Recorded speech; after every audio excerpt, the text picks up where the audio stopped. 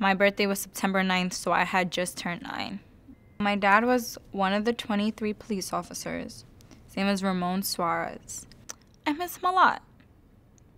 I really do. Seeing his name in the memorial, it means everything. On September 11th, 2001, the World Trade Center was attacked. It became known as Ground Zero. After years of hard work and rebuilding, the entire site has been transformed into one of beauty and of remembrance. At its heart is the National 9/11 Memorial. Millions of visitors from all around the world come to this site to pay their respects each year.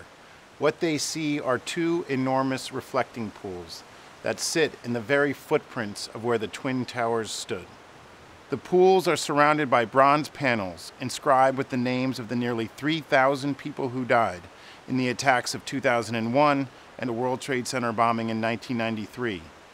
When you come to the memorial, you come up to the edge of each one of these voids, and you see this enormous empty space in front of you. It's a space that can't be filled and will not be filled. It is there where you encounter the names of the dead. First, the impression you have as a visitor is how many names there are. It's a sea of names over an ocean of tears. The Memorial Plaza, made up of hundreds of swamp white oak trees, surrounds the memorial pools. One tree is different.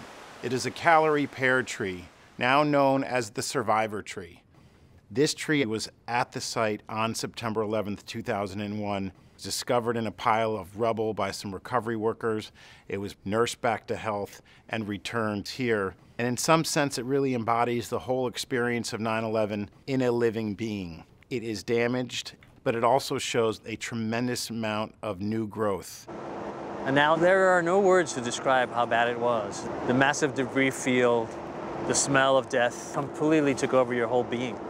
To work out of that to where we are now, it was a slow, hard process. As bad as 9/11 was, it demonstrated that when the times require, we do have the capacity to come together and take care of each other with limitless compassion. I remember that day. I remember where I was and what I was doing.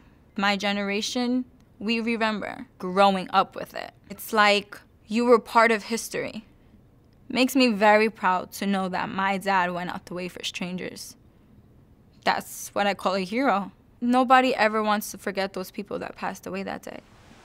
Those people were brothers, wives, mothers, sisters, friends, and those people should be remembered in every way possible. Every single person that comes here is making a contribution. You truly are our future. Thank you.